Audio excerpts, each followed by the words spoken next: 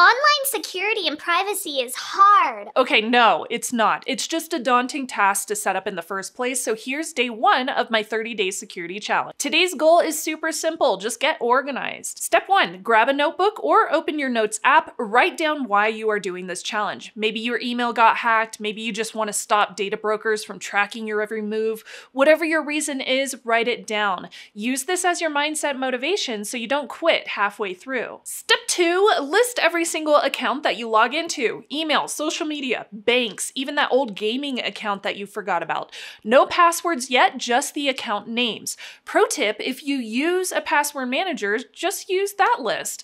If you don't have a password manager yet, don't worry, I will get to that. And step number 3, make sure that you list every single device that connects to the internet. Your phone, laptop, smart home gadgets, even your router, your car, wearables, appliances. If it connects, it counts. Now, pro tip, if you've got a lot of connected devices, walk around your apartment or your home room to room and make a circle. Write down everything as you see it. You can sort these into categories too, like by brand, by room, or by type. Just make sure that you're notating every single thing that you see that connects. And a bonus step, grab a box for old tech that you don't use anymore. We will deal with those safely tomorrow. That's it for day 1. Follow me to catch day 2 tomorrow and we will securely wipe your old devices. I also have a full checklist at shannonrmorse.com, links in my bio, and watch the full-length video on my channel right now. The link's right there. Stay smart, stay secure. I'll see you tomorrow.